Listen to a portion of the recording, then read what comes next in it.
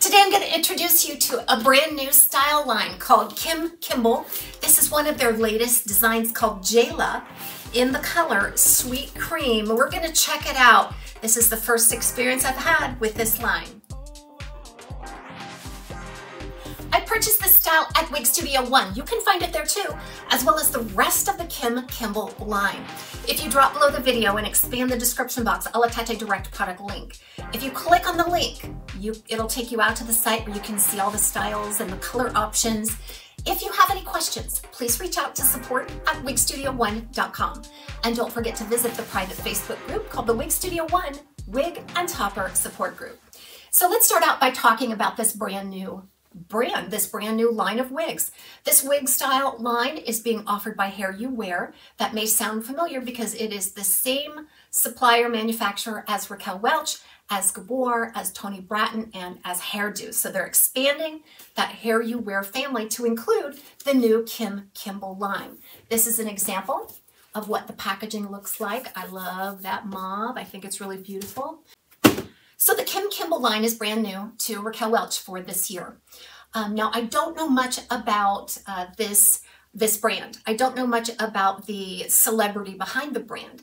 I did some preliminary research, and Kimble is a celebrity stylist, and so she is well positioned to create her own brand, her own line. But that's as much as I really know about Kimble, the woman, and the celebrity stylist. I looked online. There is a huge variety of styles. Some really tight, curly styles, some looser, even straight, smooth, and polished like JAYLA here, a variety of lengths. It's sure to appeal to a diverse group of ladies. What I've noticed is that the rooting on their colors is really, really dark and long. So you have to like that. I'm going to take you through my impressions of this Kimble style. Not every style is going to look good on me. Not every style is going to suit me personally, but I do want to get the information out there. So JAYLA, I selected JAYLA because it's just the perfect length for me. I love this smooth, polished, asymmetrical A-line bob. This wig style is made from the true to life fiber, the same true to life fiber that you'll find on Raquel Welch and Gabor and even Hairdo brand.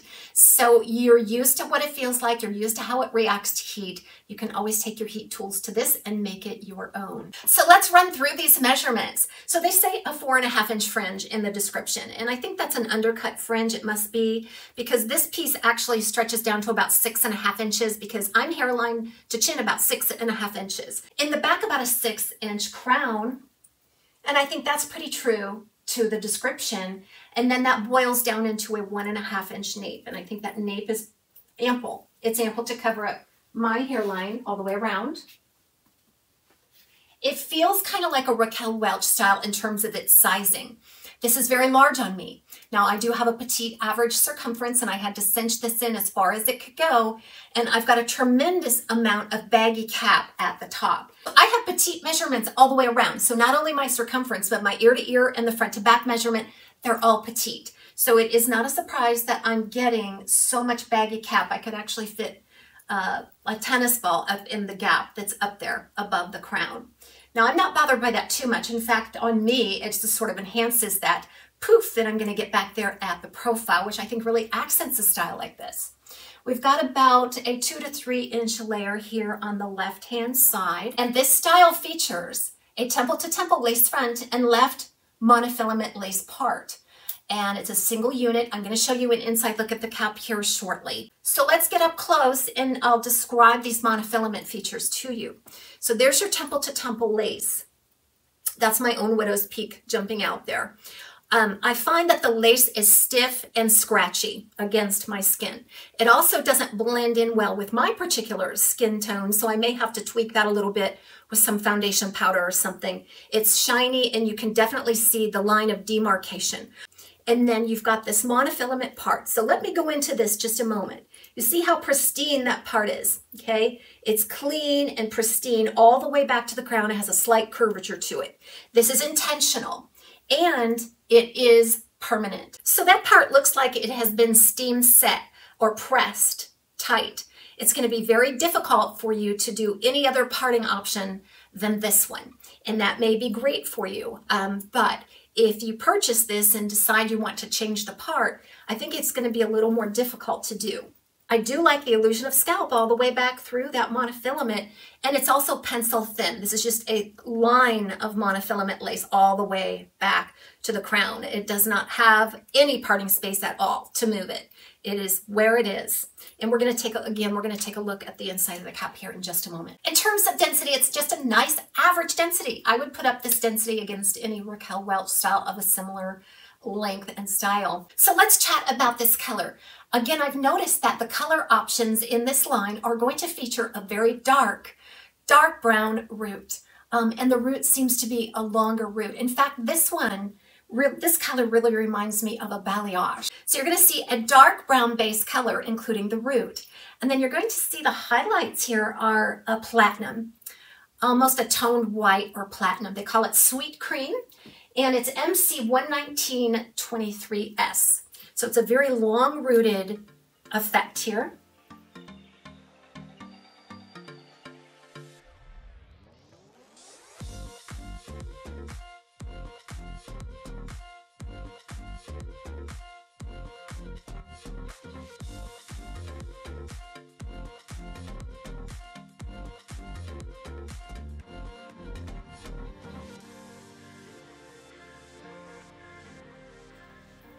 Let's examine this cap then for the Kimble JAYLA style. There's an extended lace front that extends all the way back through the ear tab.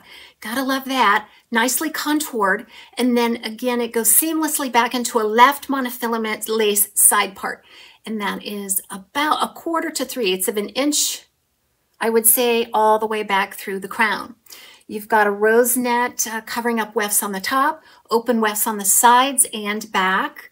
A nice ear tab that has been velvet lined, and then you have some stays in there. They're not too sturdy, but what you do see are some security combs. The security combs have been sewn in. This is what it looks like right out of the box. You can use these to help secure the wig into your own natural hair.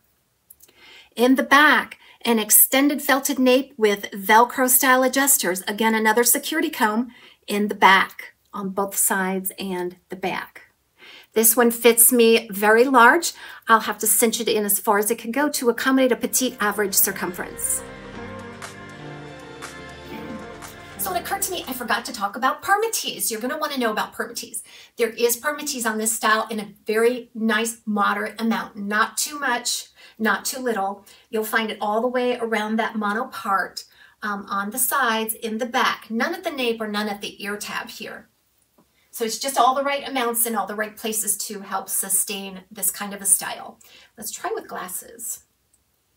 And it works beautifully with your glasses. It fits neatly and nicely between the ear and the ear tab. Everybody have a great day. We'll see you soon right here on TAZ's Wig Closet at Wig Studio 1.